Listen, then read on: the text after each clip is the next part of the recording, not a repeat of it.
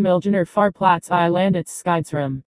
Russlands militara angrepp på Ukraina har inbrit den största säkerhetspolitiska upptrappningen I Europa på 40 det allvarliga säkerhetsläget påverkar inte bara hela Europa utan även Sverige. Därför det viktigt att kan till och vara informerad hur man ska gå in kris, myndigheten för samhällsskydd och beredskap. Tid överviset ska vi behålla lugnet och vi har val etablerat arbetsformer för att kunna hantera alla typer av samhällsstörningar, säger Charlotte Petri Gornitska, generaldirektör på MSB. Situationen I Ukraina påverkar säkerhetsläget I Europa och Sverige, men det viktigt att behålla lugnet, menar MSB, myndigheten för samhällsskydd och beredskap. Däremot det viktigt att svenskar vet vad som ska göras I händelse av en konflikt eller en krissituation.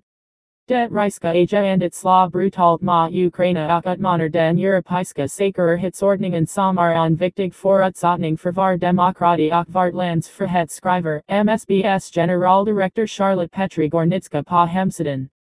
Vid en kris ska man ha förberett mat och vatten och ha tillgång till kommunikation som exempelvis radio.